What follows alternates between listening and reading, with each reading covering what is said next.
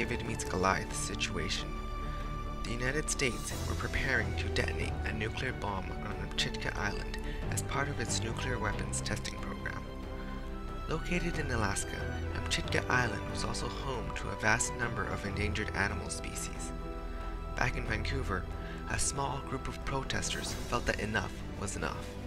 On October 16, 1970, they held a benefit concert at the Pacific Coliseum to raise enough money to charter a boat and sail to Alaska. They wanted to raise awareness and let the world know of what was happening. Later that month, they set sail for Alaska on a boat named the Phyllis Cormack, determined to make a difference. They planned to sail right into the blast zone and dare the United States to blow up the bomb.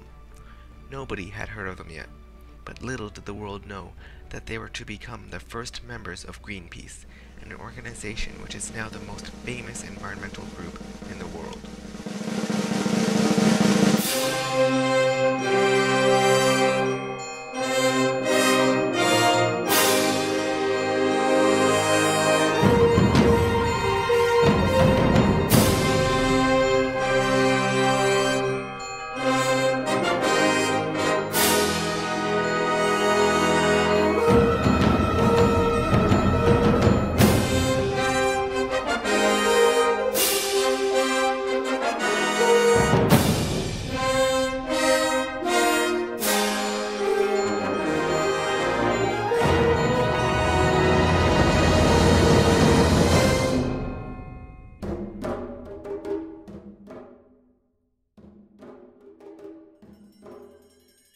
Unfortunately, the protesters at Amchitka Island ultimately failed.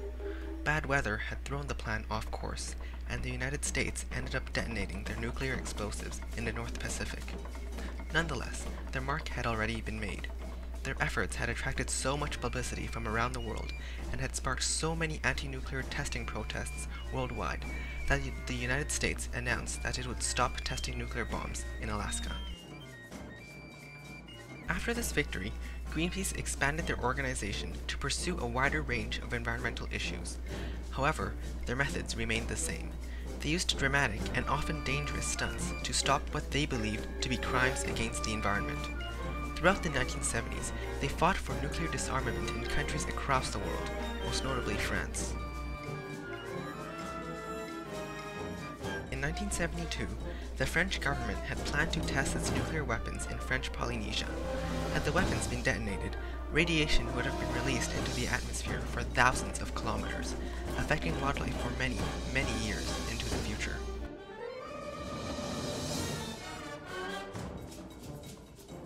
Fortunately, Greenpeace boldly stepped in before the nuclear weapons went off, under the leadership of David McTaggart. Like the activists in the Amchitka Island protest, McTaggart anchored his yacht, the Vega, at Moroa, well in range of the nuclear blast radius. He was defiantly reluctant to move. However, this time, things turned for the worse. After several days of silent protest, the French military invaded the Vega, beating McTaggart and his crew so badly that McTaggart lost vision in one of his eyes.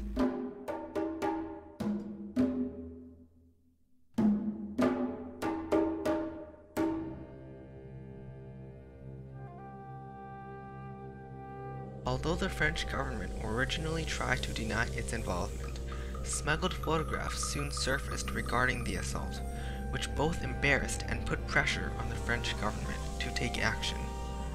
After about a decade, the French government finally decided to terminate its nuclear weapons testing program in the South Pacific.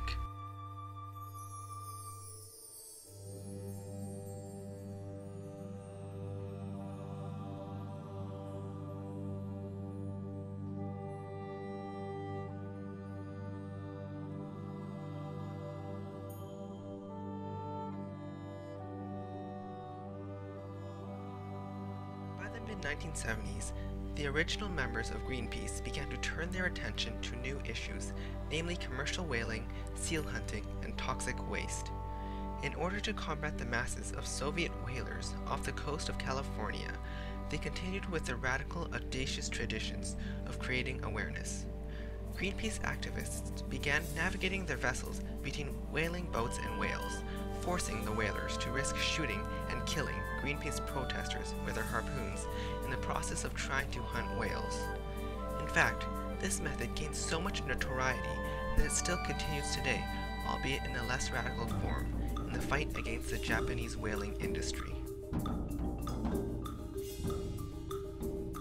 In front of a Soviet harpoon vessel that was bearing down on us, and in front of us was there 8 magnificent sperm whales that were fleeing for their life, and every time the harpooner tried to get a shot, I was at the helm, so I would maneuver the boat to try and block the harpoon.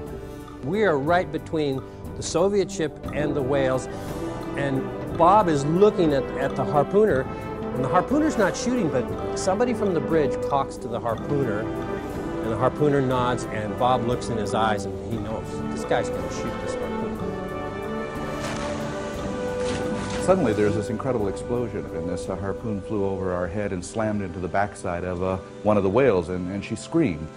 The whalers purposefully shoot at a female first because they know that the bull whales will attack them. And then when the bull whales come to attack them, which is exactly what happened. He was waiting for him and very nonchalantly pulled the trigger and sent a second harpoon into the head of the whale, and he screamed and fell back, and now the water is full of blood everywhere from the 2 dying whales. And as this whale lay and rolled in agony on the surface of the ocean, I caught his eye, and he looked straight at me. And we're looking right into this eye, which is about this big. It's huge. And we're looking into the eye of this huge sperm whale, and I have to tell you, it's sort of beyond emotional. You know, when there's certain moments that are so emotional, you're just in brand new territory. I began to think, why were the Russians killing these whales? You know, they didn't eat sperm whale meat, but they did use the spermaceti oil to make high heat-resistant lubricating oil for machinery. And one of the pieces of machinery that they used it in is the manufacture of intercontinental ballistic missiles. And I said, here we are destroying this incredibly beautiful, intelligent, socially complex creature for the purpose of making a weapon meant for the mass destruction of humanity. And that's when I came to me with like a flash. We're insane. We're just totally insane. And from that moment on, I decided that I work for whales, I work for seals, I work for sea turtles and fish and seabirds. I don't work for people.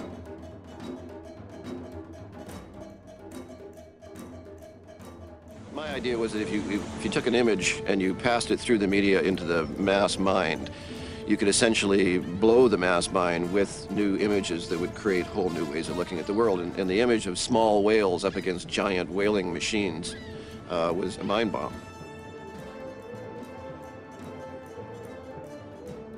Greenpeace didn't do these daredevil stunts for the sole purpose of saving individual whales and seals. They did them to create awareness about their causes. Robert Hunter, one of the founders of Greenpeace, once stated, "If a mass awareness developed about the seal problem, the problem would be solved.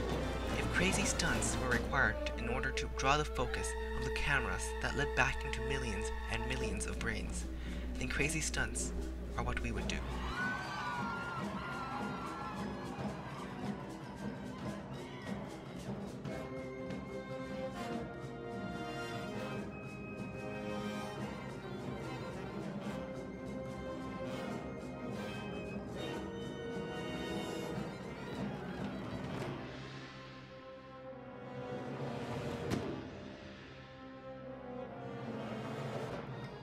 By the end of the decade, Greenpeace had evolved from a local Vancouverite grassroots initiative into a worldwide international organization.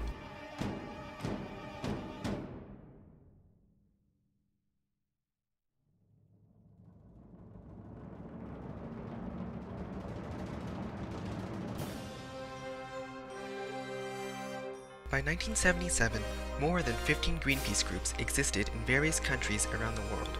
And finally, on October 14, 1979, Greenpeace International was formed. Greenpeace International represented an international organization which was responsible for directing the overall movement of all the regional offices throughout the world. In fact, this organization still exists today, raising awareness to the public about environmental issues and trying to give a voice to voiceless Mother Nature.